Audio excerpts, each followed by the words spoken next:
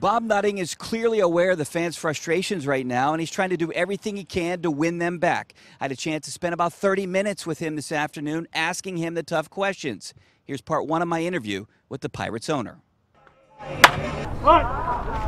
Yeah, I see and I feel the internal optimism, but do you understand the external frustrations from the fans?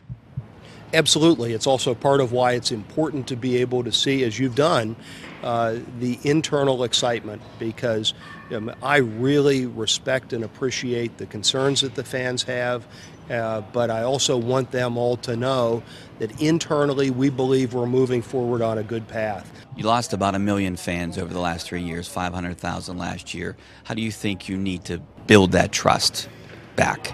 Yeah, no, I think that exactly what we're doing, which is putting a team on the field, a team that believes in themselves, is a team that the fans will be able to believe in.